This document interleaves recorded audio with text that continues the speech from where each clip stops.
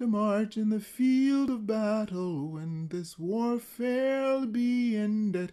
Hallelujah. When this warfare be ended, I'm a soldier of the Jubilee. This warfare be ended, I'm a soldier of the cross. Welcome to Clinton Church Restoration's online community read of The Souls of Black Folk by W.E.B. Du Bois. The mission of Clinton Church Restoration is to create an African American heritage site and cultural center at the historic Clinton AME Zion Church in Great Barrington, Massachusetts, where W.E.B. Du Bois was born and raised. As a cultural hub inspired by Du Bois's work as a seminal writer, scholar, and activist, this new center will use interpretive exhibits and contemporary programming to explore his complex life and legacy, celebrate the work of this freedom church, and share hidden and untold stories of African American life in rural New England. Our 14-week community read of The Souls of Black Folk will be moderated by Dr. Francis Jones-Sneed, historian, board member, and chair of our Scholars Council.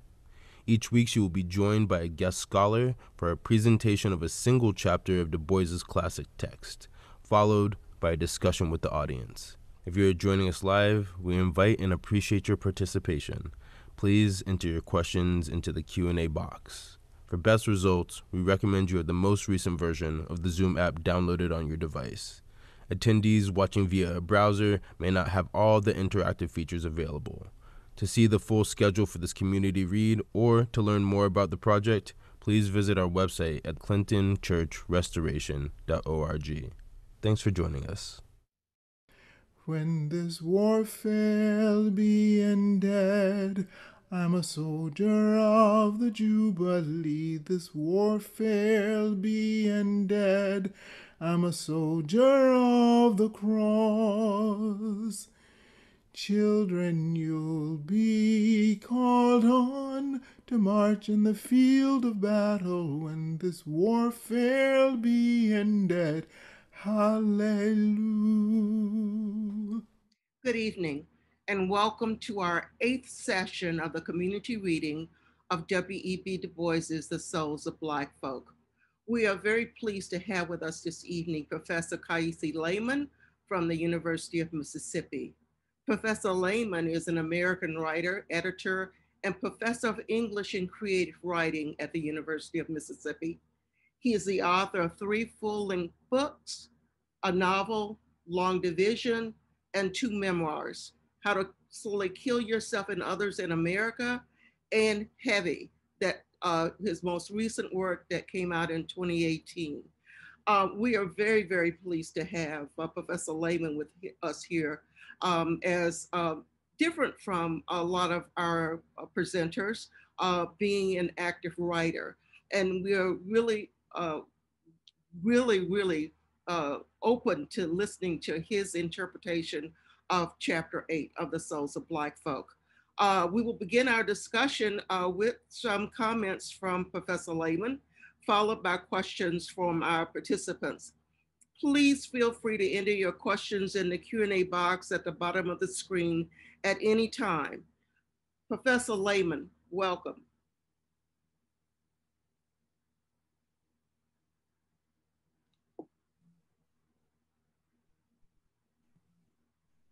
Hey, how are you?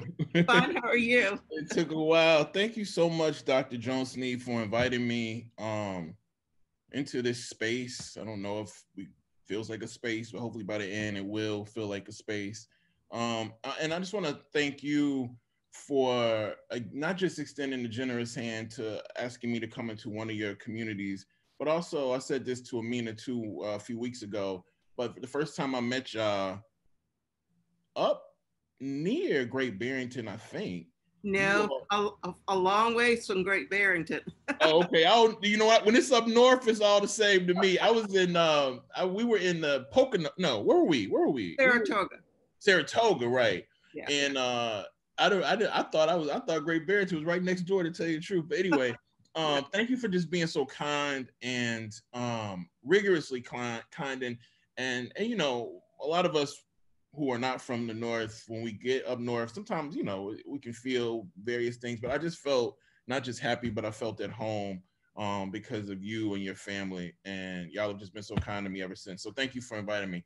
I just want to start by saying uh, the due that I think Du Bois is owed, not just by people we call Black writers, I mean, Black thinkers, but also from people like me who are much more concerned with like how to make books than how to write books. And I think if we look at Souls of Black Folk, beyond everything has been talked about, as just like this absolute amalgamation of styles, right? I think that to me, you know, beyond the veil, beyond Black Reconstruction, which I think is like the masterpiece, beyond all of that stuff, I was, as a young person who had to read Du Bois, like I was just always enamored with like the way different styles of writing could just show up in an essay or a paragraph that I didn't expect. And Du Bois did something to make me believe that like these confluences of styles were like intentional. I think a lot of times you get lots of styles that seemingly don't belong. If you don't believe in the author, you don't believe in the style. And so I owe Du Bois a ton for having a job, for having everything else, but also I owe Du Bois mostly for showing me that you can make books and make paragraphs like from styles that you've never seen put in books before. So I just want to start there. And I also want to say, I'm interested in why y'all picked me for this chapter, because of all the chapters in this iconic, seminal text, I think this is the chapter that rubs me the wrong way as a Black Southerner. So can I start, Dr. Jones-Sneed, by just asking why this chapter? I'm asking with a smile too. Why you picked me for this chapter? Well, it wasn't intentional, let's say. Okay. It wasn't intentional. And in fact, I had to do it all over again, the chapter I really like to choose you for is the coming of John, because that is the only fictional, supposedly fictional piece in the Souls of Black Folk. And because you're a writer, and Du Bois is trying his hand at fiction in that chapter, I would have loved your feedback. And especially, I think that chapter is also close to some of the writing of Richard Wright, which is your forefather. So, right. But some of the other people who said yes first, somebody chose that chapter, I think, because of the date and not necessarily for that. So Martha Jones, who just wrote the book Vanguard about Black women in the vote, at Johns Hopkins. She's from Johns Hopkins. Martha chose that chapter. And so Martha has a PhD in law and in history. So I'll be very interested in see what she's going to do with that. So this is just a toss up with you, but I thought that this chapter was very interesting because it's talking about the Black Belt, and that Black Belt runs from Georgia through Alabama, through Mississippi, and talks about some of our poor people, and what that they had to kind of go through. So I thought you would find it interesting, and I'm interested in what you have to say about that, and why it rubs you the wrong way. Well, okay, so I just want to make sure, because Du Bois is it's interesting. He's nobody's mama, but he's almost like everybody's mama in the academy. You know what I mean? Like you gotta start letting people know how much you appreciate Du Bois before you go on and let people know some of the ways that he, like all creators, might have reduced people who are traditionally reduced. So one of the questions that I asked myself about this chapter when I read it the first time, and then when I reread it again for this event, was I think I ask myself often as a writer, and Du Bois makes me ask myself again, like, is the setup worth the punchline in this chapter? Is the setup worth the punchline? And if we generously say that the punchline is an attempt by Du Bois to talk to possibly white Northerners, possibly liberal white folks, possibly white folks who are on the fence about what is happening, not just to Black people writ large, but Black Southerners and what he calls Black peasants in the Black Belt. If the aim is to improve the lot in the life of Black Southerners in the Black Belt, again, people he calls Black peasants, do we then excuse any sort of mischaracterizations of those Black Southerners that Du Bois partakes in? And that's the question I have to ask myself when finishing this chapter, because I mean, I want to go through it because there's so many times when, like, if you close your eyes and you put sections of this in the Moynihan report, they would read as Moynihan, right? He talks about us as, I mean, it's a setup. He talks about Black peasants as shiftless. He talks about their morality being suspect. He talks about sexual proclivities, like morality is brought. He talks about how shocked he is that Black Southerners live on top of one another. And that is something he says we give often to Northern people, right? Like in terms of shacks and shanties down South. And I want to get into the specifics of it. But I want to hold out the possibility that he is reducing Black abundance, Black labor, Black resistance, Black living. I want to work with the possibility that he's reducing those folk who are my predecessors in order to get something. What that something is, I don't know. But I think that question, what is the something, is connected to something we often ask ourselves of Du Bois. Like, to whom was he writing? I get this question a lot as a writer. Who's your audience?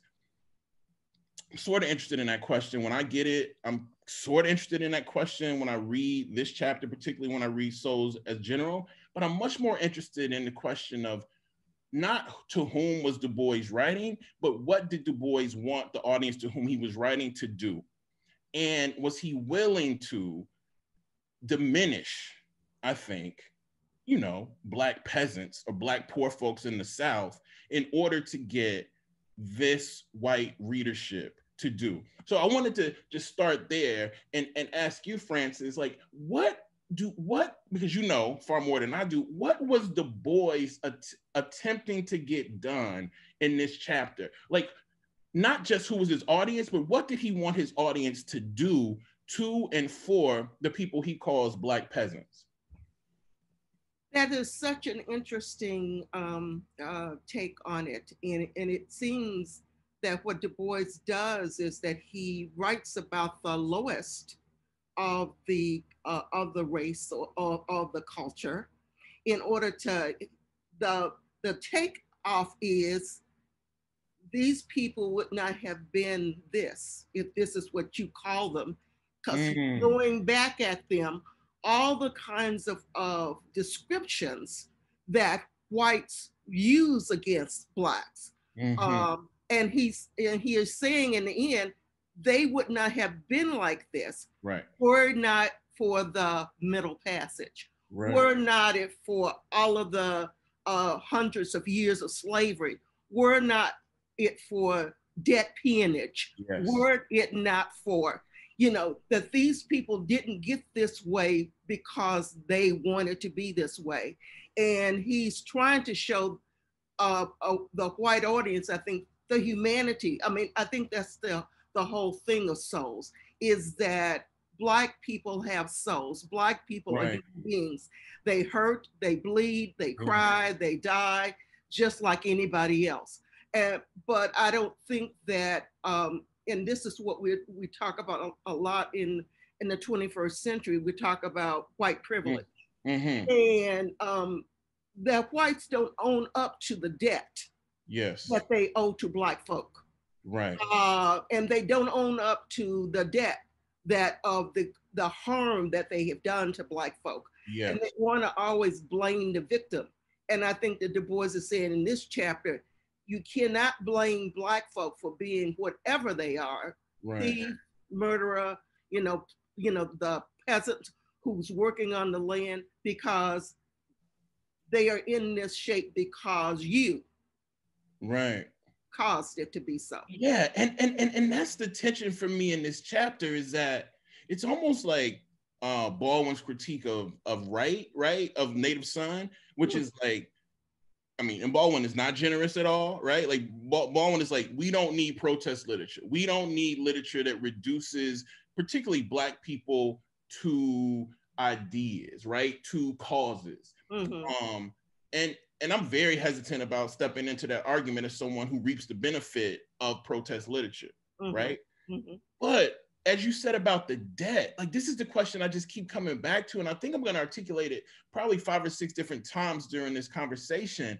But if Du Bois is trying to get his audience to pay a debt, is the cost worth it?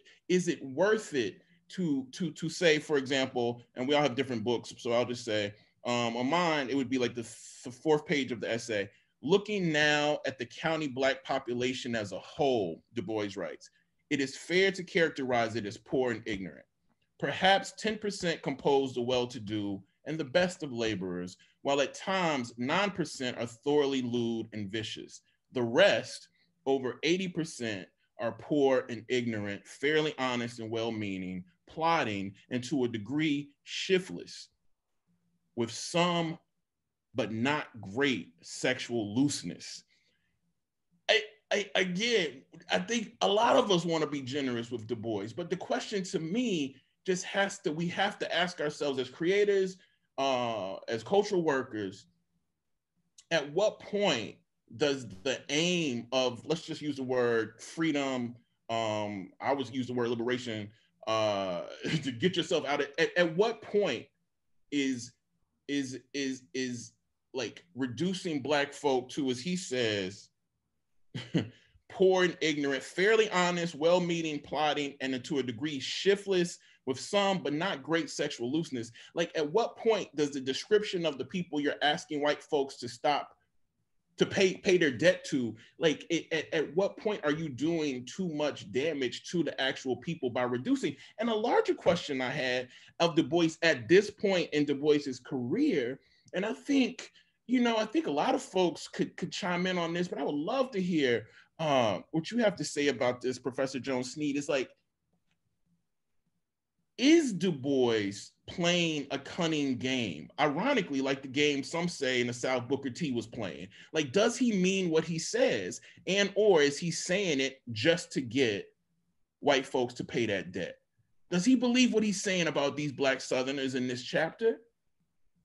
And or is he saying, look what you've produced? Look, Wright is saying, look at the monster you've produced, and bigger, you need to rectify that.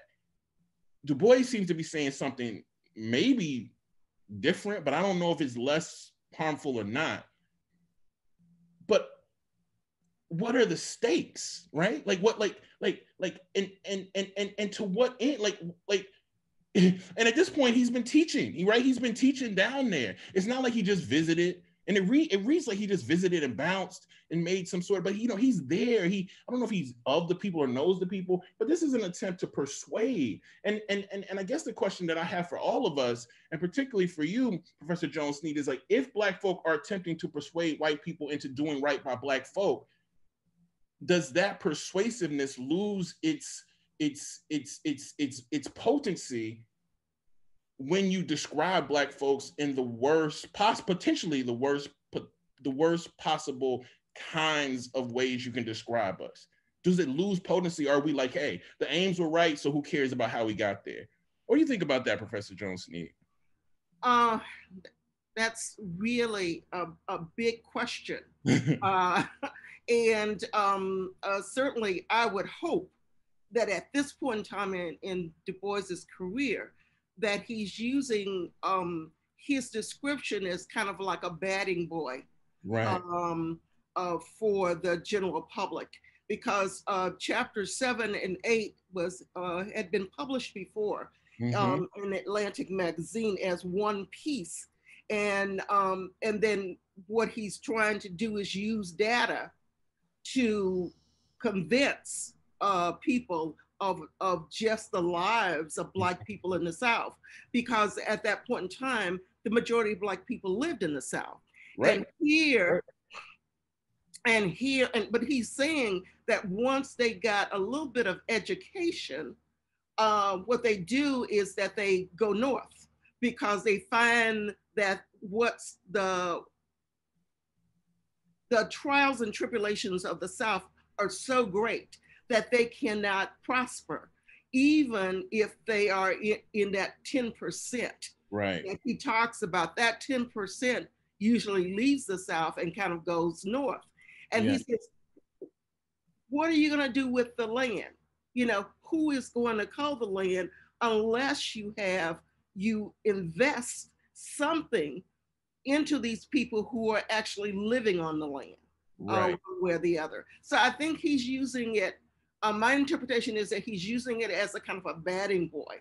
So for nothing else, if these people are the agricultural workers of tomorrow, it behooves us to invest in them, you know, whether they are white or whether they are Black. You know, he doesn't talk about the whites, but there are a lot of whites who are living at the same level or just above the same level as the Black presence are at that very point in time. So yeah, and so when if we go with that reading, and again on my page would be 178. I think we have different pages. Right.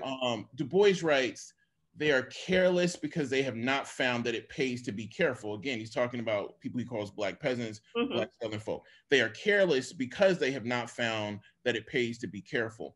On the other hand, this is a few lines down, the white landowner argues that any attempt to improve these laborers by increased responsibility or higher wages or better homes or land of their own would be sure to result in failure. He shows his northern visitor. And again, I'm interested in like whether Du Bois places himself as as this northern visitor or some other group. He shows his northern visitor the scared and wretched land, the ruinous mansions, the worn out soil, and mortgages acres, and says, this is Negro freedom, right? So here we see a critique, right, of white landowners, right? Like there's an overt critique of landowners here. And as a writer, like, you know, I often teach my students we need to read as writers, right? Like, meaning we're reading each line to see how it's constructed, but we're also reading each line and thinking about how we might rewrite that line in a way that might be more effective, more potent, whatever. And again, like, I'm just wondering, and I think I come to an answer, but I don't like my answer. Like, I just don't know if Du Bois had to take every stereotype that white folk of the South and the North and everywhere else have of Black folk and say, you know what, those stereotypes you have, a lot of those are true. They're very, very true, but you made them true. And then he does what you said at the end, which is like, you know what, and we call them shiftless, but there's all of this other internality. But by the end, you've already told us that we're like sexually loose. We don't have any morals. We're like, you know, we're plotting. We don't really know what's going on. You know, we're careless. And I guess I'm just wondering, like, as a writer, I just have to keep coming back to this question. It's like, are the stakes worth it? Are the stakes worth it? He writes, let me show you another section that really, really got me. Near the end of the essay, he says, if all the Black landowners who had ever held land here had kept it, and here again is like, you know, Georgia, this part of Georgia, or left it in the hands of Black men, the Negroes would have owned nearly 30,000 acres than the 50,000 they now hold. And yet these 15,000 acres are a credible showing, a proof of no little weight of worth and the ability of the Negro people. And, you know, as the piece goes on, he writes, out of the hard economic conditions of this portion of the Black Belt, only 6% of the population have succeeded in emerging into a peasant proprietorship. And these are not firmly fixed, but grow and shrink in number with the wavering of the cotton market. Fully 94% have struggled for land and failed, and half of them sit in hopeless serfdom. And I guess that's what I just want to say is just like if it's a pushback, I think it's a regional and race pushback, and I think we definitely have to talk about the way gender works, and not just this chapter, but all of Du Bois's chapters. I think in this book, but the like what I want to say, and I want people to push back is like I don't think you can reduce a people in order to ask people who've helped make them. I don't think you can ask white people to help save a specter they created. Once you show that you believe the specter, like, and I think I just want to go to the section you talked about earlier, because it is important when he starts to like flip this idea of black folks, black laborers being shiftless. He says, let me find it. Give me one.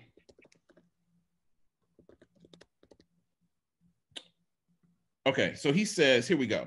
One was driving listlessly. Again, this is the description. I think the descriptions of not just the land and not just the numbers, because there's so much numbers and numerology and all of this stuff, but the description of the bodies. One was driving, listlessly bent forward, his elbows on his knees, happy-go-lucky, careless picture of air responsibility, right? He's describing these young black fellows, he calls. The other was fast asleep in the bottom of the wagon. As we passed, we noticed an ear of corn fall from the wagon. They never saw it, not they. A rod farther on, we noted another ear on the ground, and between the creeping mule and town, we counted 26 ears of corn. Shiftless, he writes with a question mark. Yes, the personification of shiftlessness. And yet, and this is what I think is important, right?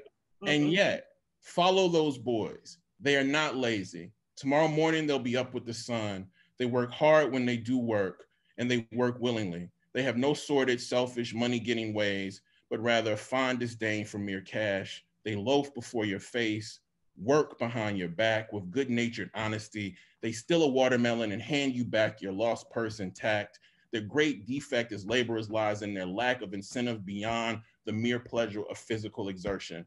And when I'm asking, they are careless because they have not yet found that it pays to be careful. Yeah. And what I'm asking myself as a writer is, why does Du Bois need to use anything else but the second part of that critique? I'm not saying he needs to paint all black folks, all black laborers, all black Southerners as like completely virtuous, hardworking, super imaginative, like quick-witted and all of that. But what gain does he get by playing into this game of black folks being, to some degree, shiftless and immoral? And as someone who studies so much Du Bois, like, did it work? Like, not overall, but in this chapter, like, if his audience was white folk, white Northerners, possibly, you know, white folk down south who may have had some like centrist bent, like if white folk generally and writ large are his audience for this chapter, and he's trying to show all these white folk how these black Southerners live, like, in the hopes that these particular white folks who read this will pay a debt that they don't even think they owe. Like, was it successful? And if it was not successful, and this is where I come down, I think people might have a lot to say to me, is like, I don't think it's worth it. I don't think you reduce black human beings to fucking shiftless, amoral, blah, blah, blah, in order to get white folk to what? See them as not shiftless? Like, I really, for the life of me, as someone who, like, you know, like bows to Du Bois, this is just a chapter where I'm glad as a human being that someone so miraculous and wonderful could make these mistakes, because when I make these kind of mistakes, I don't need to beat myself up, but I do need to call myself out. And I don't know what is to be gained by saying that, like, black people in the South who bust their ass, who have created amazing traditions, right? Who have fought, who have lost, are like, I don't know what we get by using the word shiftless, sexually loose, immoral, plotting, trudging. Is it worth it? Was it worth it to describe our people that way in order to ask white folk to save them? that's one of the biggest questions I have for the audience, but also I hope that you could talk me out of where I landed, Professor Jones-Sneed. I mean, you're doing a really convincing job of me. The only thing that I could say as a historian is in 1903, there were several ways of people trying to figure out what would help Black people, especially after Reconstruction and after the debacle that happened in 1877 when they pulled out all of the troops, leave Right. Black people, to the wills of the KKK and other kinds of things, So what do we do now? How, Booker T. Washington had a theory, a philosophy about what happened. And so here's Du Bois on the other side having that same kind of philosophy of what happens. The same kind of philosophy that we talked about in the 1960s of a Malcolm and a Martin. Do we work within the system, and pray that people will change their ways in certain kind of way, or we go with Malcolm and said, the ballad of the bullet, So, right.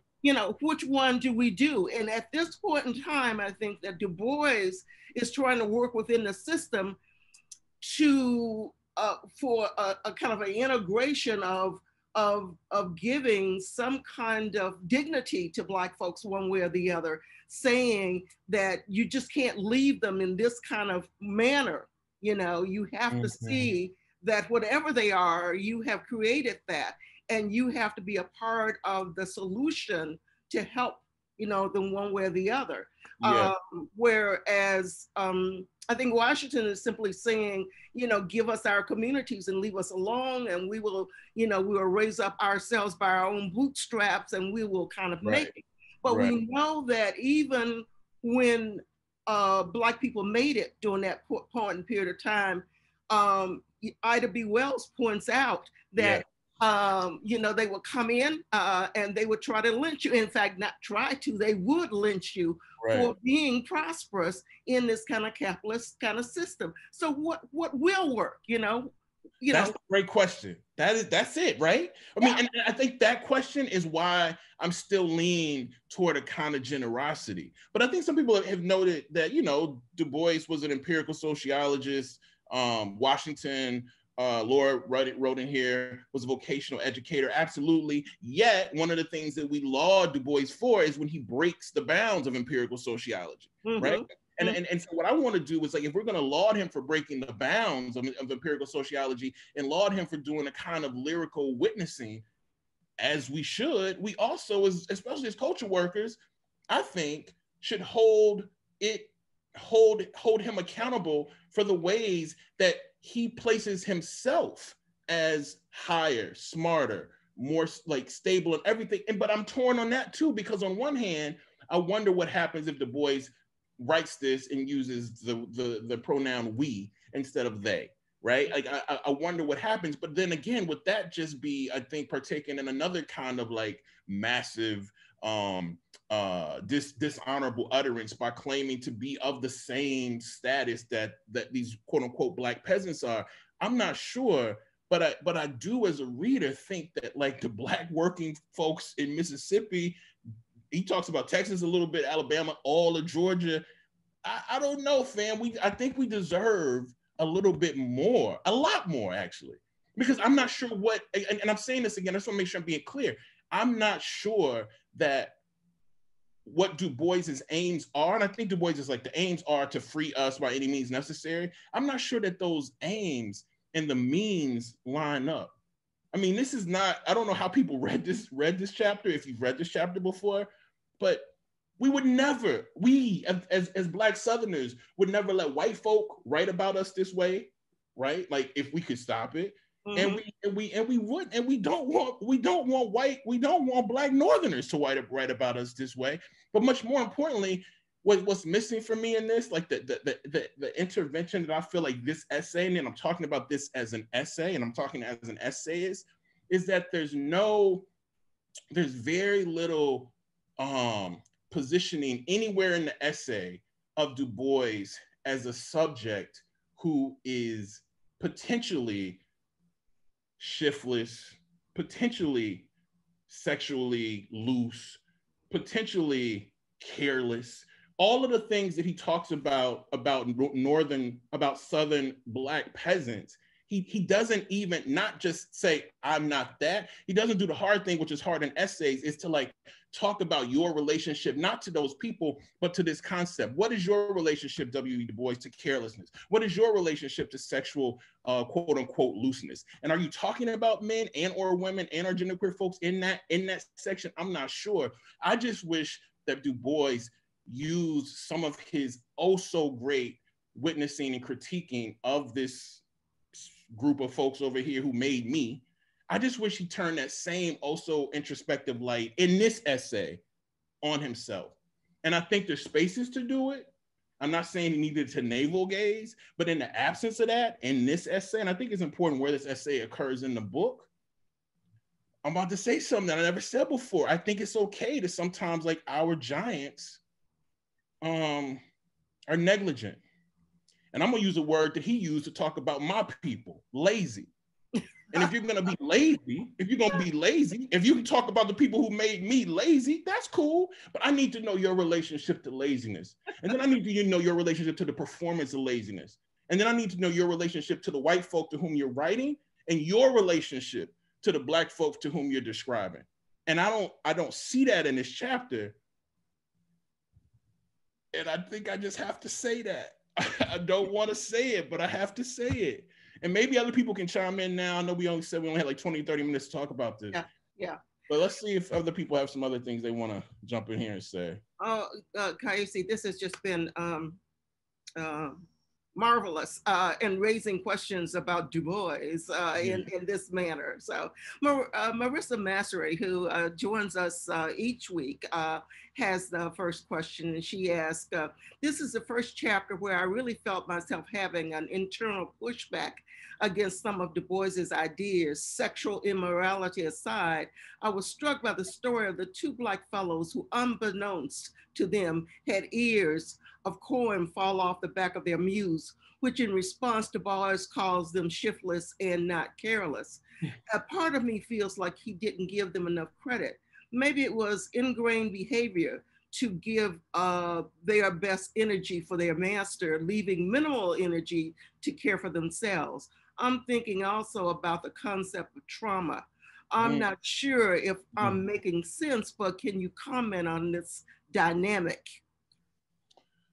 I mean, that's one of those questions where the person commented already. So I can say that the comment, I like, as you can see from some of what, like, the tip of what I feel about this chapter, honestly, I can't reconcile the dynamic, fam. Like, just as a crafter of essays, I think this is a lazy essay. I think it's one of the worst essays Du Bois has ever written, not just on a craft level, but I'm not going to talk about that with y'all unless y'all really want me to get into the craft, but primarily because he's using a group of people who are already used, and he did not have to do it, because he shows us later in the essay that all of this, like, plotting and showing of, like, Black folks being less than and shiftless and sexually blah blah blah, you didn't have to do it, but I think he did it for a reason, and that's what I don't want to say.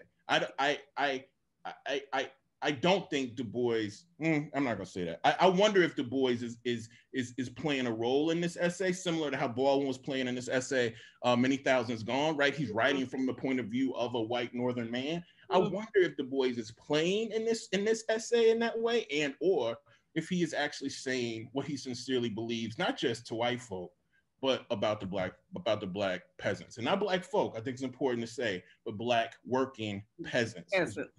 Yeah. Stephanie Sneed asks, how has Du Bois's work, particularly in this chapter, reinforces respectability politics within the academy, specifically for Black academics? I mean, that's what I'm saying. I mean, again, like, this is the wonder of Du Bois is, like, this is a cell in, like, a body of work, a literal cell. But because Du Bois is Du Bois, we have to, like, critique the cells if when asked. And in this chapter, I think Du Bois is making the argument for well-kept, thoughtful, contained Black people. And if you just pay them and us the debt that you've owed us, you will see that we can be contained, careful, and we can work harder. That's the craziest. I mean, I'm sorry to use that word, but one of the strangest things to me that Du Bois says early in this is that Black workers, right? The reason white workers are better than Black workers is because they have better, they have better accommodations. Right? I mean, yes, I want it, and I want for our people to have the greatest accommodations, but that's ahistorical, fam. Like, you can't just say that, sociologists. You have to prove to me that these Black people are like less efficient at work, because that's, you're talking about efficiency, than white folk who have. And I'm not saying that all the Black folk don't need to have, but I just think, I think for a sociologist, I think there's so many claims. I'm a former sociology major. So many claims that are not substantiated, because ultimately what you're relying on is the base belief that Black is lack. And so I'm going here to tell you, you know what? Black is a little bit lack. But if you come back and pay your debt, Black folk can be ample, much more ample than they are. And if we have much more time, I'm interested in, like, does that mean white for Du Bois at this point? Like, I'm not sure. Yeah, that was just a provocative question. I actually don't want to ask that question at all. I'm just trying to provoke people. But anyway, well, that's where I am. Yeah, Data Haynes says W.E.B. was a distinguished social scientist. Was it wrong for him to use data to truthfully chronicle the conditions he found? No, but what data substantiates that someone is shiftless or sexually immoral? I want what I'm asking for is, if we're going to hold Du Bois to that, I need Du Bois to back up that claim. You have to show me that Black people are shiftless, careless, and sexually immoral. We're substantiated. If you substantiate it, okay, I'm still probably going to say you lying, but he didn't even substantiate it. Andrew Blackman asked, was it a literary device, or is this what he felt? Right. He saw. Well, see, this is what I'm saying. I didn't want to talk too much about craft, because I think so. I'm gonna just be straight. Like, there are lots of literary devices that are used here, but taking your opponent and or oppressor's worst understandings of who you actually are, Du Bois, even though you might not believe you are, but who you and Black folk from the South are, and then actually saying, yeah, a lot of what you see in these Black motherfuckers, that's who they are. A lot, but you don't see a little bit, but I do. But I see it. I don't buy it. I don't buy it, fam. I don't buy it. And that's the wonderful thing about Du Bois. The most meaningful Black writer, thinker, creator, one of the two or three most meaningful in the world. I think it's important that he helped create a lineage of people who can look at his work and be like, you know what? Just like a lot of us, sometimes you write some shit that's anti-Black and fucking anti-poor and ridiculous. And that's what I feel about this chapter. But that's love, right? That's love to me. That's Black love. Stephanie Cease, has classism within the Black community served to disrupt the relationship between upper middle class Black people and lower income Black communities? Has classism, is that the question? Mm-hmm. Ooh.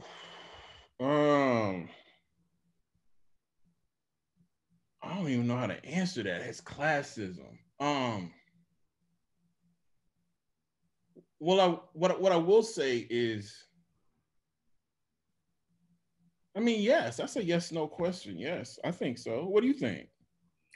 I think so too, but and because Du Bois has been labeled as a classist, right, or an elitist at times, and certainly Du Bois set out to be the best of anything. When somebody talks to him about being the first PhD from Harvard, and he said, well, it was Harvard's honor to have me. I love it. I love it, fam. That this is what I'm trying to say about what my feelings. It's like, I am a conflict. Like with that quote from Du Bois is one of the things that helps me get up in the morning, right? Yeah. You know, I know, Amina knows the institutions that have been lucky enough to have us have been lucky enough to have us. And a lot of folks can't say that. And one of the reasons that I can say that is because of Du Bois, right? But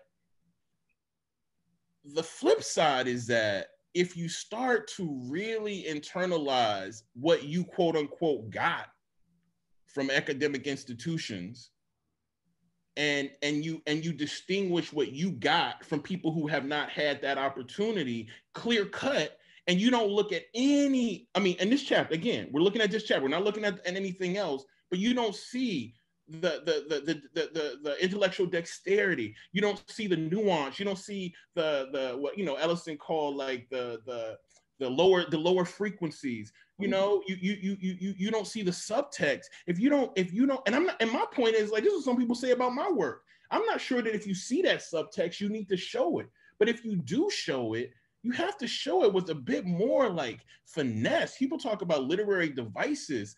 I mean, my G, like, this is, if any chapter in this book needed much more like reliance on sensorium, like on the senses, I would say it's this chapter. Because in the absence of sensorium and sensory shit, he's reduced these like fleshy, complicated Black human beings into numbers, one could argue, and in two, one could argue into like a cause.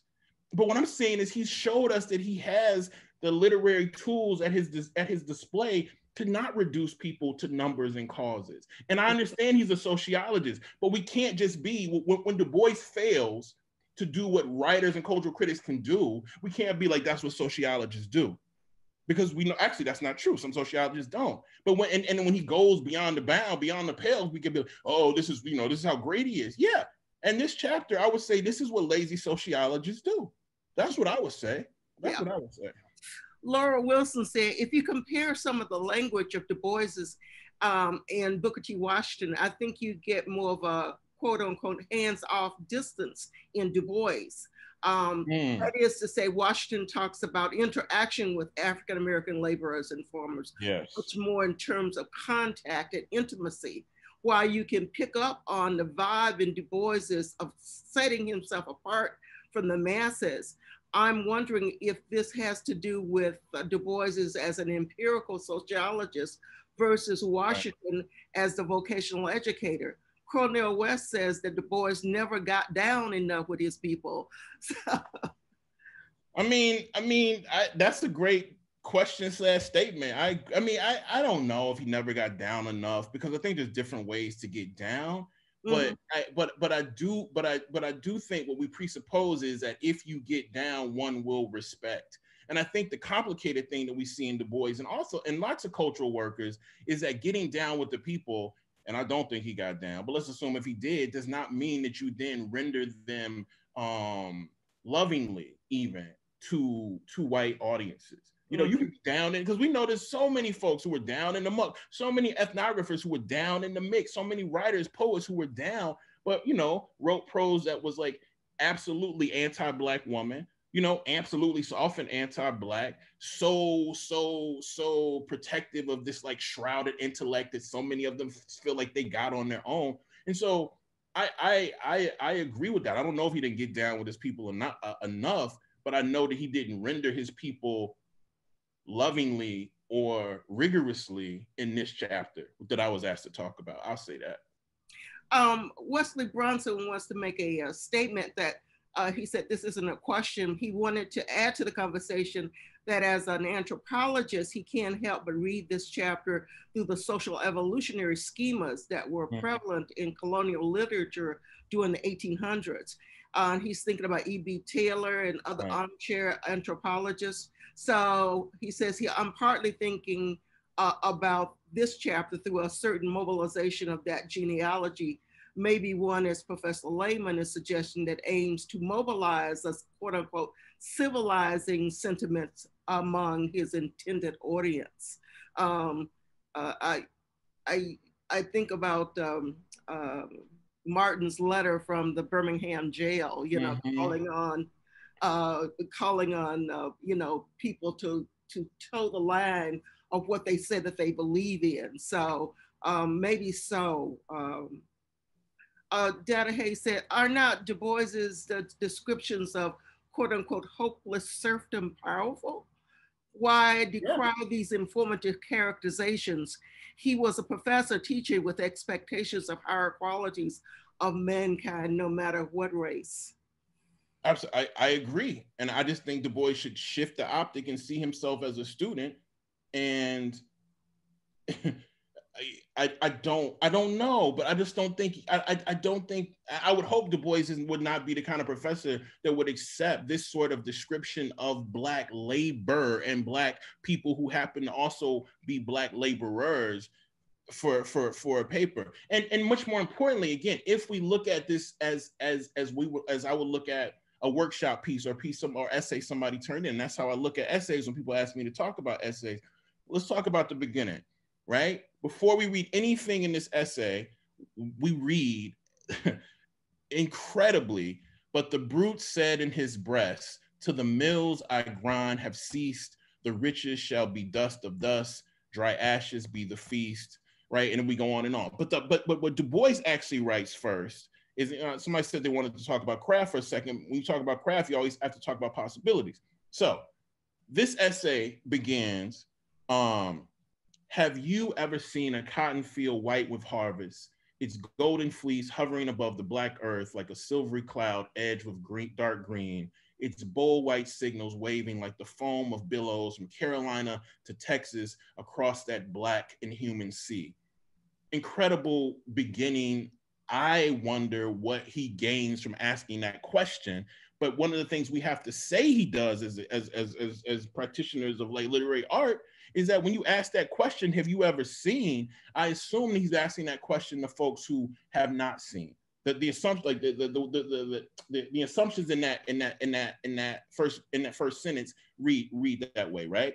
Like, Mhm. have you ever seen a cotton field? Blah, blah, blah, blah. But much more importantly, what we see is when Du Bois, like Faulkner, is describing like these landscapes that come alive, that feel like landscapes that have heart of themselves, and that these landscapes that feel wet with all of this sweat that is still sweating, wet from tears that can't stop flowing, right? Wet from like sexuality, wet. Why the fuck can't you use that wet, wonderful, luscious language to describe the black folks in here you claim to be advocating for? That's all I'm saying. You can't save your best. I mean, you can, but you have to be called out when you save your most rigorous, lush descriptions for cotton fields that the black peasants who you demean work. Nah, it can't work that way. But it can, but you can't ask all of us to not see what we see. That would be what I have to say. Donna Godger says that Moody's poem seems to express a similar passionate rage in that kind of way. Um, Absolutely. yeah. Professor Laymon, an anonymous person asked, thank you for your critique. I wonder if, quote, the setup is done in the name of transparency, considering who the intended audience of the book is. Perhaps he saw himself as being objective as a social science in merely being descriptive. Mm-hmm. Yeah, I'm not one of these people who have to respond to everything. That's a good. I should think about that a little. I don't know. I think Yeah, yeah. yeah, There's okay. something to that. There's something to that. I think. And then the same person asked, do you see the chapter as a critique of the inhumanity of capitalism, i.e. the result of the quest of the golden fleece? Absolutely. And all I'm saying again, y'all, to tie a lot of these threads together is that like when we talk about writers and our craft and these like tools we have on our belts, right? Some of us, I mean, the tools, I don't care what kind of writing you're doing, you need the tool of specificity. You need the tool of concrete language. You need the tool of making abstract language inviting, right? You need the tool of controlling the pace of the verbs. Like you need, if you want something to be in future, you need to be aware of the way futures are working in your piece. Sometimes you want as many sensory things to happen as you want oral things to happen, right? So you want all of this kind of shit to happen in your work. But all I'm asking us to consider is sometimes like our greats flub it.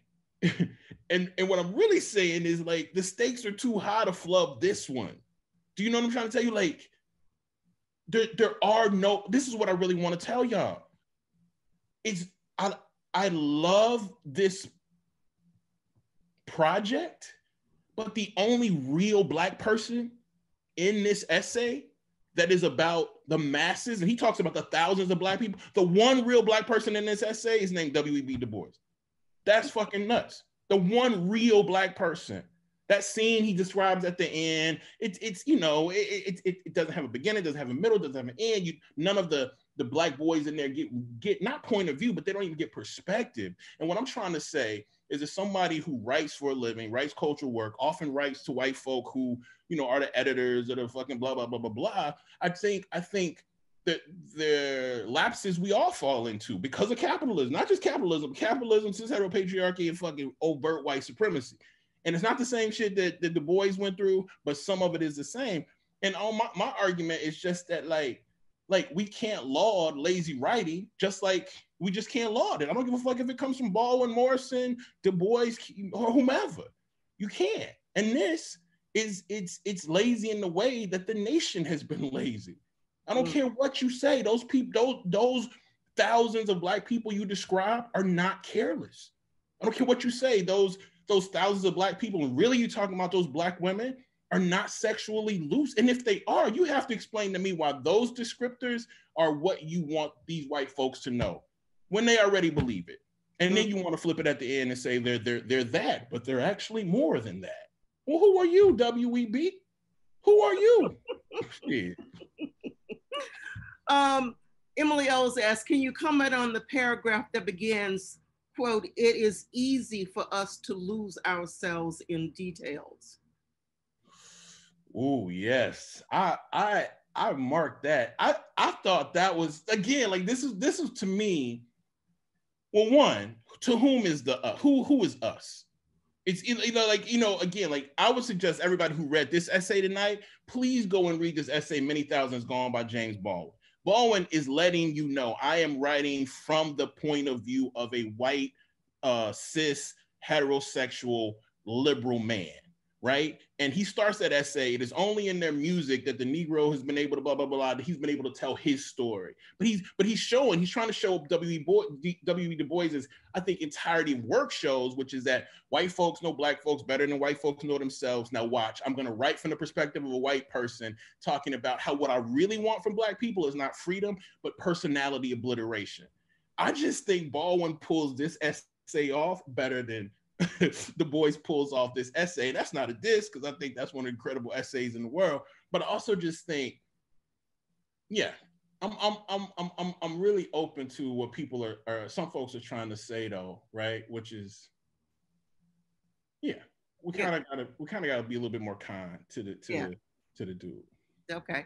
Karen Levine asks, I find myself wondering if you are talking about the implication that Du Bois felt a personal need to distance himself from what he saw in people who looked like him, but were so different from a class perspective, in much the way German Jews felt the need to distance themselves from the peasant Eastern European Jews leading into and following the Holocaust, a kind of identification with the aggressor.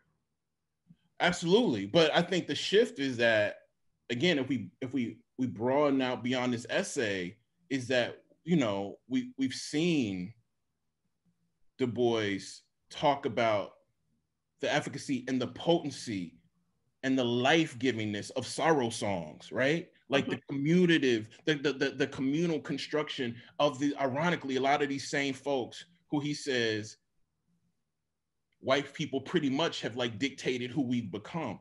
And it's just like, so it's that's what I'm trying to say. If you're going to be a sociologist, be a fucking sociologist. Like fundamental sociology teaches us, right? That enculturation was not wholly successful, right? Like we weren't wholly enculturated. Like there were carryovers. We hung on to some shit. And what we hung on to was not sexual fucking immorality, careless. I'm not saying that we aren't sometimes careless and sexually immoral and all of that. Shit, we are.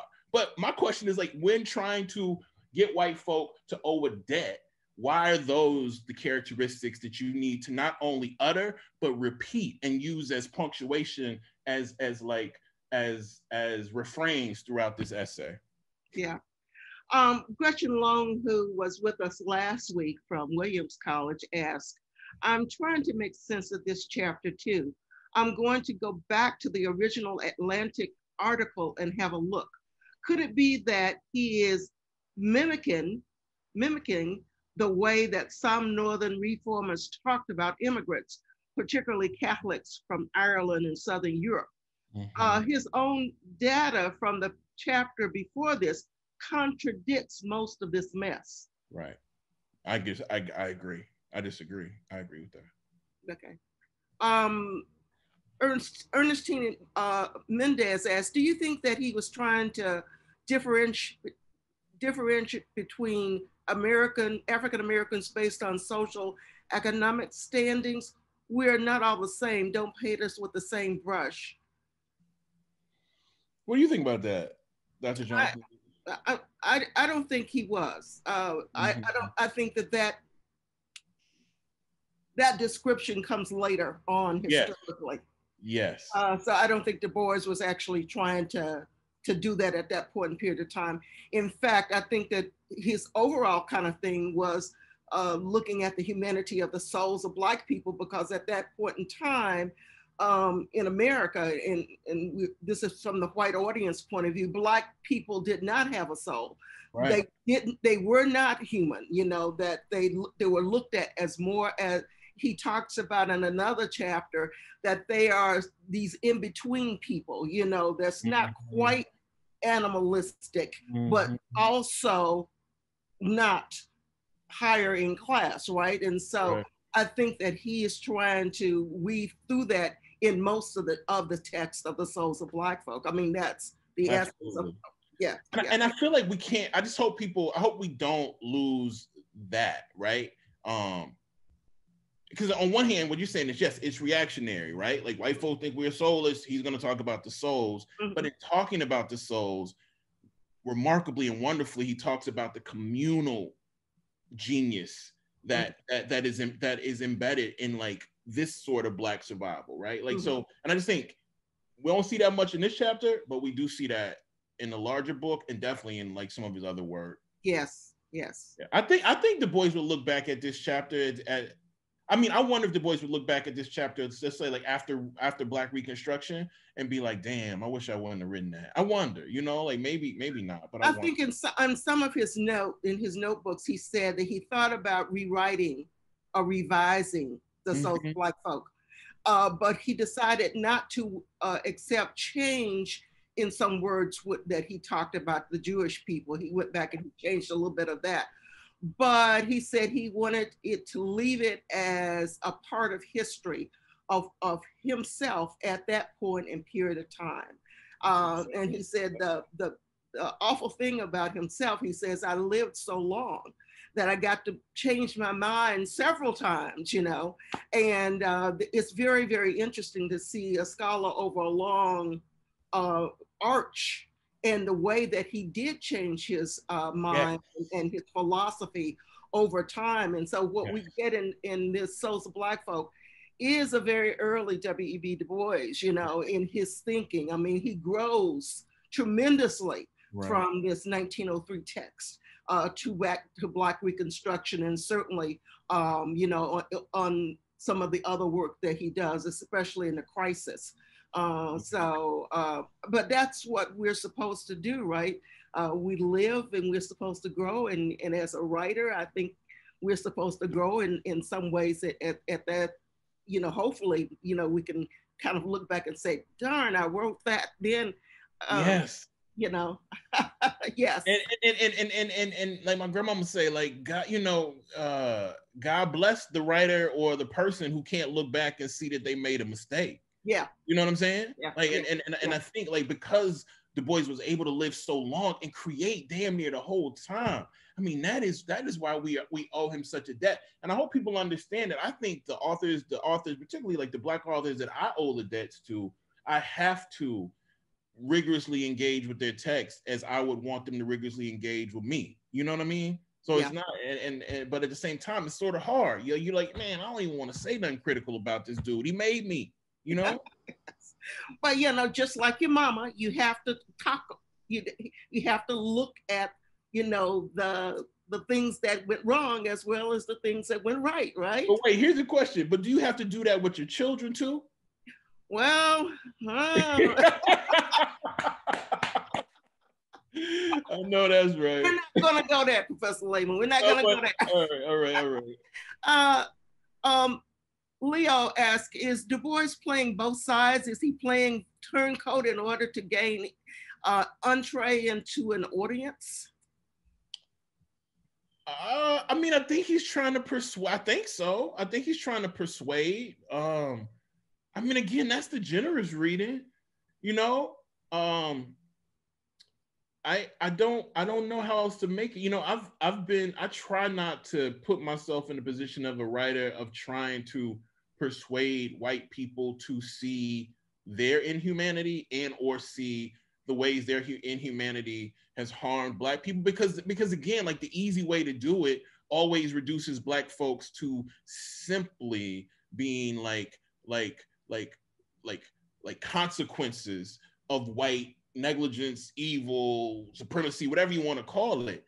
But the problem is like we are never just simply like I think we can look at white folks and be like, yeah, structurally they have taken and there's a debt owed, but I just don't want to work on this idea that like Black people are emotionally, psychologically fractured more so than white folk just because white folk haven't paid their debt, when we see every day the way these people who owe a debt are intellectually, soulfully, any way you can talk about, just like decrepit. You know what I mean? Like, I'm not saying all white people are decrepit, but I'm just trying to say like when I read this chapter, white folk who have done harm and who believe that Black folk are shiftless and therefore not worthy of anything, like I don't think the white folk get critique, get the harshest critique, get the most rigorous critique. I think he's playing. I think he's playing. Like, look at what you made. They can't even walk straight. Look at what you made. They like to have so much sex. Like, if you come back and do right, they won't be this way. Come on, fam. No, that's a lie. People who made me are that and so much more, as are white folks. You know. We're gonna have two last questions. Marissa asks again, the more I hear you all speak, the more I believe that multiple ideas in this chapter are not in fact integrated. If he is speaking in code, maybe this is why he refers to himself in this chapter as, quote, car window sociologist, unquote. Yes, I love, yeah. Yes. Great point. I think that's a great point. Yeah. Amanda Kleintop, hello, Professor Kleintop. Thanks for a great discussion. Can you say a little more along the lines of the question you brought up earlier about whether Du Bois was thinking about women or genderqueer folks when he talks about sexual looseness? What happens when we consider them in the chapter in your comments? Right. Okay. And this is where I think we have to, the easier way for me to answer that question is to implicate myself, right? So when I'm in college, my first year in college, I read all the race men. I saw that the race men, when they were talking about the Black community, would say stuff like the Black man, right? The Black man this, the Black man this, he this, he this, he this, he this, he this. And I just think as creators, I think we need to be specific when we use pronouns, right? You talk about craft, like this is like often people think content and craft don't go together. It doesn't take a deep reader to understand that Du Bois was, like most of us today and back then, I would say in some ways a misogynist, right? And in other ways, like deeply committed to like a cis heteropatriarchal understanding of the world, meaning that when you talk about Black people, you talk about Black men. But when you talk about Black women, you can talk about Black women sort of with a wink wink by talking about like their looseness and whatnot, right? And all I'm just saying is that Du Bois has shown himself, even in this book, to slow that down. So what happens when you actually slow that down? And I think to slow it down, you just can't talk about Black people writ large or Black women and their looseness. You know what I mean? You just can't do that. And so I'm just saying, one, the pronoun usage, of course, but also like the ways he decides, he doesn't distinguish or differentiate the labor practices. He doesn't distinguish or differentiate like the practices that happen not just in the house, but right outside the house or further from the house. He doesn't distinguish or differentiate in this chapter, which is really at the root about like capitalism, how white folks need to own what they've taken so Black folk writ large can have more. It's not, I don't think he's clear about when he's talking about Black people moving into towns and moving here, there, and other.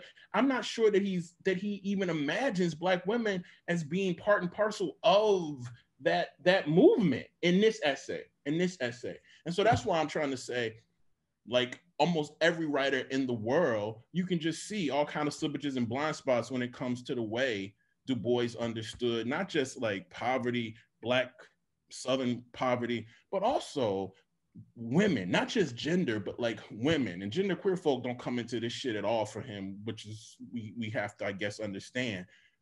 But Black women, I think, don't actually like at this point in his career, in this essay. And I think later on we see something different happen. But I don't think he knows how to use his craft to explore all that Black women give and take from communities, right? And I'm saying give and take because everybody gives and takes, right? Yeah. Yeah. Where some of the sisters are going to school him a little bit later on. So yes, I'm gonna be there. I'm gonna be there listening. I'm so thankful for this. This is my last talk thing I have to do before Christmas. I'm so grateful for y'all. So grateful. Thank you, Dr. Jones-Sneed. I'm so thankful. Yes. Thank you so much for being with us this evening. This has been such a rich conversation, and we wish you the best in your rest before you start all of the other things that you have to do. And so if you haven't read his book, Heavy, I suggest that you pick up a copy. That it has been really revealing to me and my family. And so I think it will be a great read for you as well. Next, we're not going to be back until after the break. We'll be back on January 12th when our guest will be Dr. Dolan Hubbard. He will join us to discuss chapter 9 of The Sons of Master and Man. Dr. Hubbard is a retired professor and chairperson of the Department of English at Morgan State University. And so we look forward to that. Please help us create an African American Culture Center in the Berkshires, and stay tuned to a little video after this talking about the center one way or the other. Thank you, Professor Laymon. Thank you so much, Professor Jones-Sneed. Thank y'all. Lift every voice and sing till earth and heaven ring with the harmonies of liberty. Let our rejoicing rise high as the listening skies. Let it resound loud as the rolling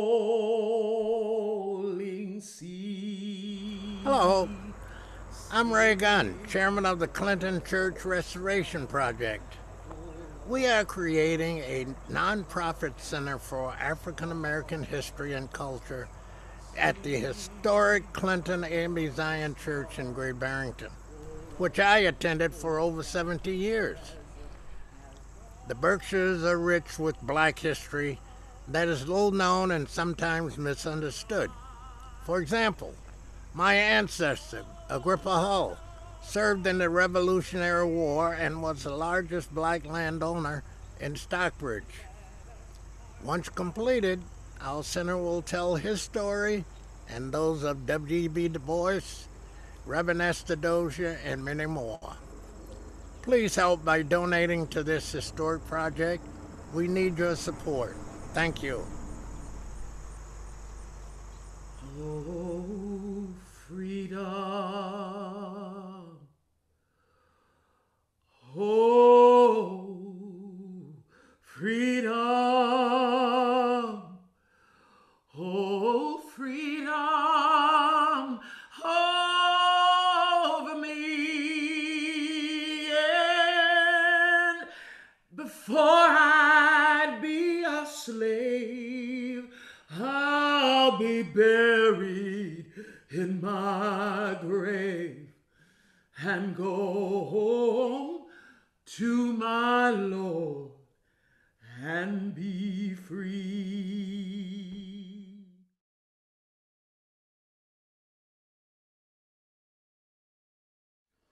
Oh, there's no hiding place down there. Oh, there's no hiding place down there. See, I went to the rock to hide my face. Rock cried out, no hiding place down there. Gonna pitch tent on the old campground. Pitch my tent on the old campground. Gonna pitch my tent on the old campground. Give that devil another round. No hiding place down there. See, there's no hiding place down there. Oh, there's no hiding place down there. See, went to the rock to hide my face. Rock cried out, no hiding place down there. No hiding place down there.